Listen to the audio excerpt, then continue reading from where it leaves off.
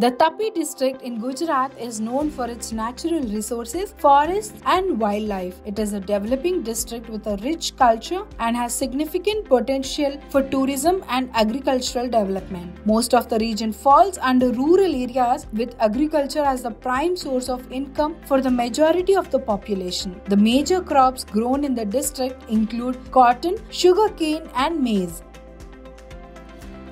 The farmers in the region are also adopting new technologies to produce organic crops. We are constructing the UKAI Lift Irrigation Project for Narmada Water Resources Water Supply and Kalpsar Department, Government of Gujarat to provide needed irrigation water even during summers. Once the project is ready, it will positively impact the socio and economic profile of the state. We have almost completed the construction works of the project. Soon, the project will help irrigate vast tracts of land in Tapi.